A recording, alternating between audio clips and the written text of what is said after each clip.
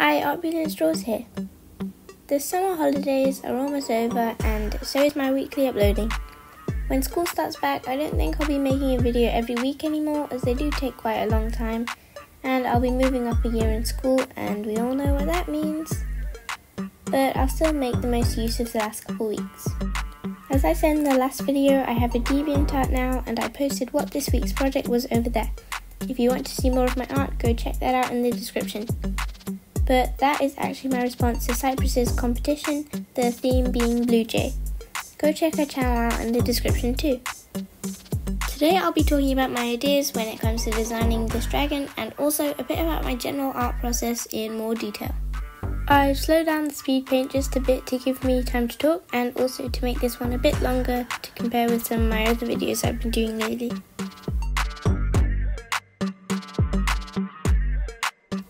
So I normally don't really do this, but sometimes, especially when I'm not really sure what the finished piece will look like, I like to do a very rough sketch. So rough that I wouldn't be super comfortable to go in and line this straight away. I wanted this dragon to be elegant and also have two blue jays around her for obvious reasons.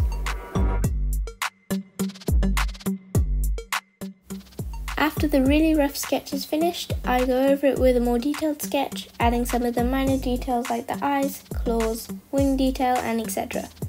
I also changed a few things. For instance, I made her smile instead of frown, and I also changed the position of the end of her tail. With her birds, you can see their faces changed a bit too, as I was still getting the hang of making them look like blue jays.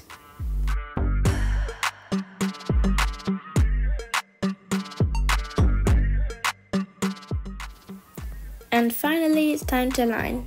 This is probably my least favourite part of doing any piece or animation. It just takes so long and it must be perfect for me to be satisfied. And I just love the sketchiness of, well, the sketch. I mean, it can be fun, especially adding all the little details to her eye and face, but it's just a little bit repetitive sometimes.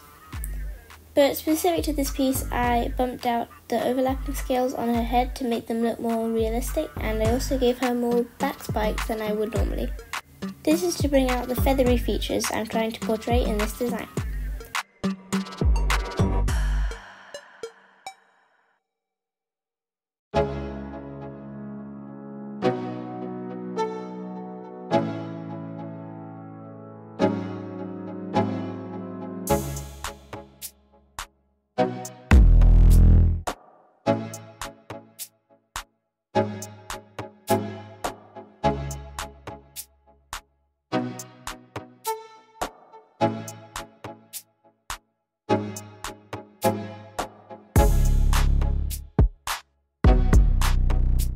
After this, I just outline her in black using a few Procreate tricks to make her design pop out.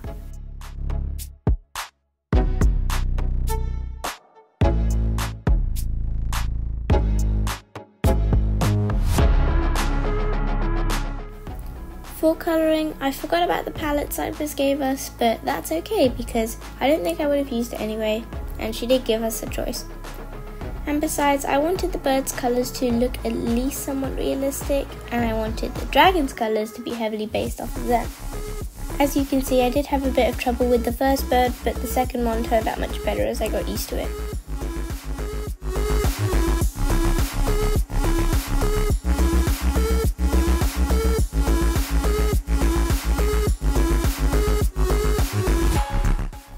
Then for the actual dragon, I faded her tail into dark blue just like her feathered friends and added the black markings all along it.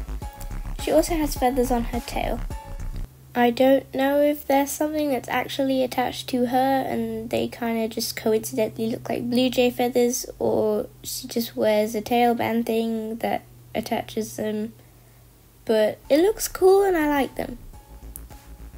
Then I just did her face like a classic rainwing, adding a few details under her eye, which I decided to make a darker colour. You might be able to see I was debating on it a bit, but I like the darker eyes as it makes her look a bit more elegant if you ask me. I also made her legs dark like bird feet. Finally, I added some details to her spine, wings, ruff, and legs. I think she might be a little part sea wing because the lighter spots in her wings look like they could glow. She also has the same squiggly lines on her legs. I just kept shading soft with my modified buzz brush and a light purple, which used to be blue before I changed it.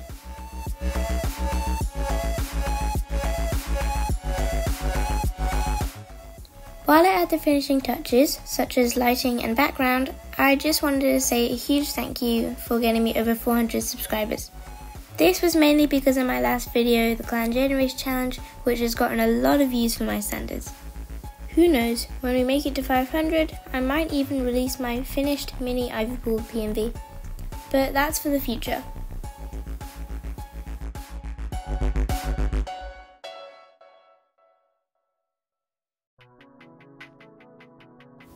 Anyway, I hope you enjoyed this video. Sorry my voice was a little bit gravelly today, I guess I've just been speaking a lot recently. Go check out Cyprus Video for the competition and all my other links down below. Be sure to like, subscribe, leave a comment and make my day, and have a wonderful week.